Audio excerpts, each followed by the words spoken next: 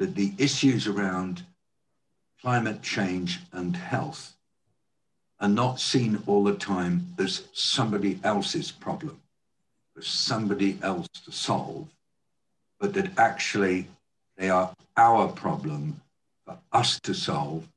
Any one of us who's concerned about health has got to internalize this and start working with it as a personal issue. Climate change is our problem.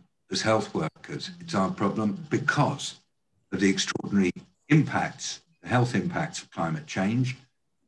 And it's our problem because of the damage that climate change can do to health systems.